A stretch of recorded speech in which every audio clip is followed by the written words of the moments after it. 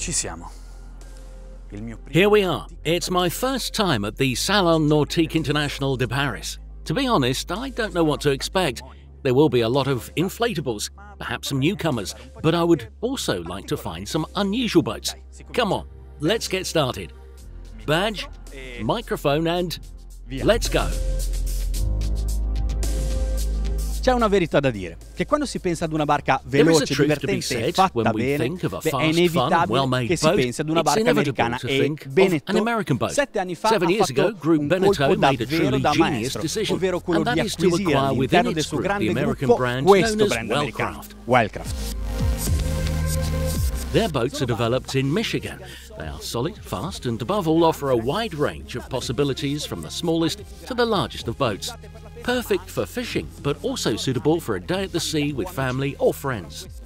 But if that's not enough for you, Wildcraft will launch a new concept vessel in the spring. Are you curious? So are we. Many shipyards aim to expand, but sometimes tend to take for granted smaller sized boats. Bayliner, on the other hand, doesn't. This is the Element M17. It's won a lot of awards in the last few years. It is the true entry level for those who want to start navigating the sea. It's really nice to walk around the Salon Nautique International de Paris to see boats that I know. This one, I tested it. I tried this one as well. Do you remember it?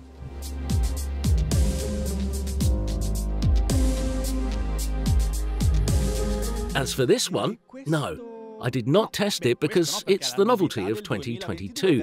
It will be completed and presented soon. This will be the entry level of the Phantom line, and if I take in comparison how well the other boats developed from this company navigate, well, I have a very good feeling about this one too. Speaking of entry level, there is great news from Joker Boat, a novelty of 5.8 meters with huge volumes, especially the stern sundeck. Maybe this new Coaster 580 has that extra plus factor. C'ha un plus in più.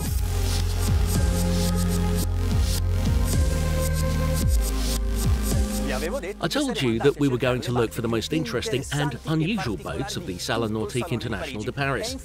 This is why I'm showing you a very peculiar boat. Wait, doesn't this look like a boat? Hold on a minute.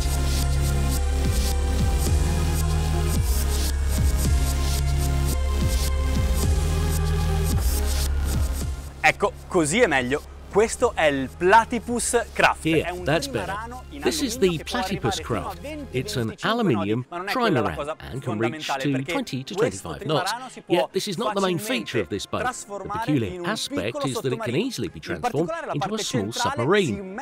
In particular, the central part submerges underwater, so we can go and discover all the seabeds by looking at them in person.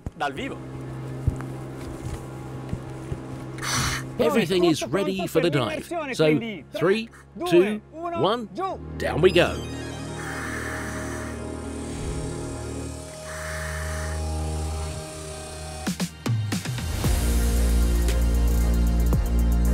This is another very interesting concept. Why am I using the term concept and not boat? Because this boat, the Armen 500, embodies an absolutely up-to-date topic, namely eco-sustainability. Questa è una vera e propria imbarcazione di 5 metri, ma la cosa This is a real 5-meter boat, but the most interesting thing is the material with which it's built. If we were to think of an eco-sustainable material, we could consider many, but never plastic, in particular high-density polyethylene. It's a totally recyclable material. When this boat has finished its lifeline, it can be 100% recycled.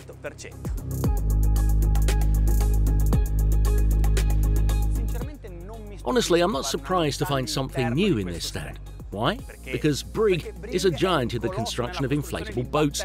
Just think that it produces more than 2,000 units per year. Here in Paris, it is launching its new product, the Navigator 26, the largest of the Navigator line. It's an inflatable boat suitable for navigating on any type of sea with a very deep keel. It's fast and fun. Plus, this line is definitely captivating.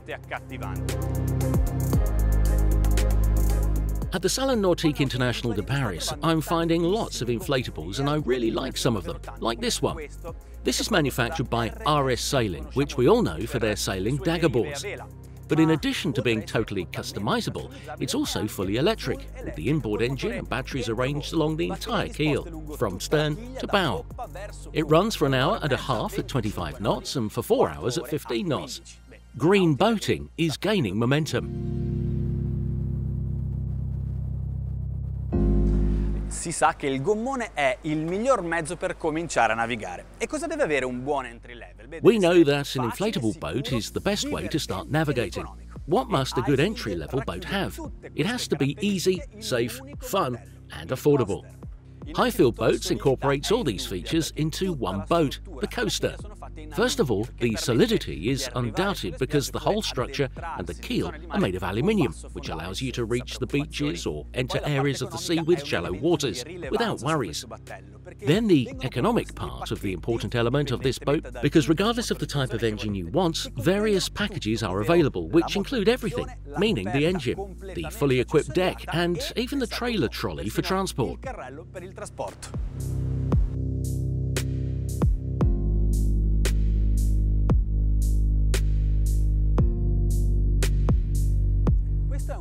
This is a Polish shipyard that has been working in the nautical world for many years as a subcontractor. Then in 2008, it began to develop boats under its own name, especially boats for fishing, then culminating to this day with this new boat, the Escape 780, the newborn of the shipyard that can be admired by the public for the first time right here in Paris. It's a sport cruiser that follows the lines of its bigger sister, and since it's new, I can't wait to test it out on the water.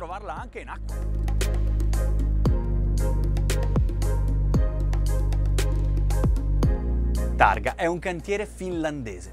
Targa is a Finnish shipyard, and this unit, called the Targa 27.2, in its fishing version, is definitely a different boat from what we're used to seeing. That's not all though, because in addition to the teak that covers the entire boat, there is also the floor below deck.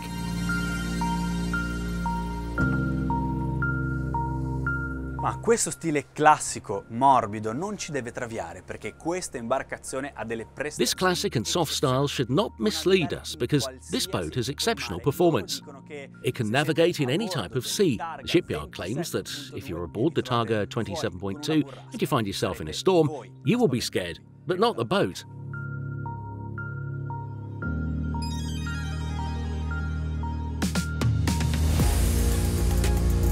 Questa non potevo non farvela vedere, perché è una barca certo, ma non solo. Il TringA è qualcosa di più. I couldn't show you this because, sure, it's a boat, but it's also more than that. The TringA boat stands out thanks to various small details, such as, for example, the seat belts, the mirrors, a control panel, similar to that of a car, and then, have you ever seen an accelerator on a boat? E infatti questa macchina è omologata anche per andare su strada. In fact, this car boat is also approved to drive on the road, where it can reach up to 20 kilometers per hour. You can easily move from your garden to the first port of call towards the open sea. With an outboard engine, it can reach up to 40 knots. Whether you go by road or sea, it doesn't matter, because with this boat you can really go anywhere.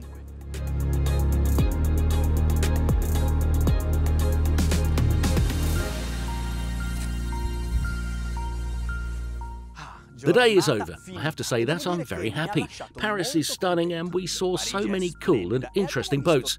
Which one was your favourite? Qual è stata la vostra preferita?